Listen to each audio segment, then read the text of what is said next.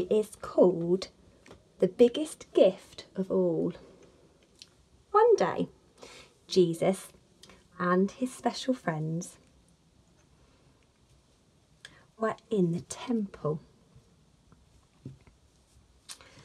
Actually, they were in the temple courtyard, so this is just outside of the temple. Okay.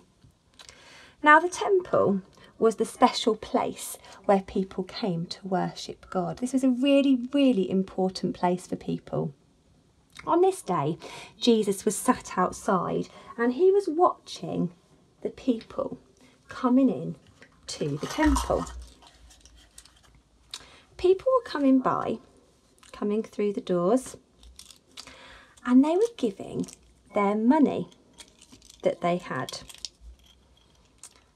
into a special box, which is where a collection happened.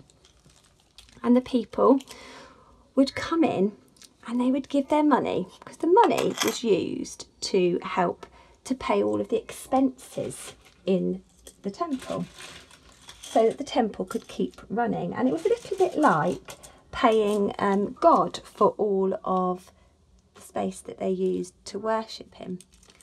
And this particular day, there were people coming in and they were being very noisy with their money, and they were counting it and they were checking it and making sure they had enough to take home with them. And they were putting just a little bit of money into the pot and then taking off the rest of their money for them to keep. And this kept on happening, and Jesus was trying to explain to his special friends about watching how these people were sharing their money. Sometimes they would count it and think about it and maybe put a little bit more in the pot, and then they would take home the rest of it to make sure that they had enough money for themselves. And then something a little bit different happened. There was a lady.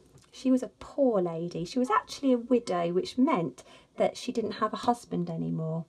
So she didn't have somebody else in her house who would look after her and help her. And she came into the temple. She's a lady that loved God very, very much. And she came into the temple with her only coin. She only had one coin. She didn't have lots of coins like the other people who were dressed in their fine clothes, carrying so much money that they kept dropping it on the floor and making a lot of noise about how much money they were sharing with God. She didn't do any of that. The lady came in ever so quietly and she just popped her only coin into the pot. And then she went on her way. She didn't stop to see if anybody was watching, anyone was looking. She didn't have lots of coins to make a big rattly noise with. She just dropped one coin in, which was all she had, and off she went. This lady loved God very much. She trusted God that he would always look after her no matter what. She knew how much God loved her. She didn't have very much money, but she was happy to give the one coin that she had to God, because she was going to trust God to look after her no matter what. Now, Jesus said this lady had given God the biggest gift of all. And the special friends were a bit confused and said to Jesus, but she didn't give all the money like the other people did. She didn't give lots of money. She just gave one coin. But Jesus went on to explain that this lady's heart loved and trusted God so much that she was willing to give God the one coin that she had. And that is why her gift was the biggest gift to God of all.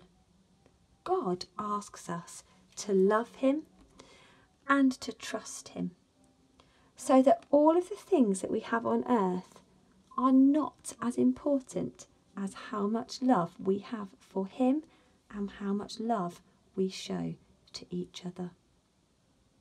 So in today's story, we just need to think about what it means to be sharing the things that we have. Do we try to keep everything for ourselves? Are we selfish with the things that we have? Or have we got a heart just like this lady who was willing to give God the one coin that she owned?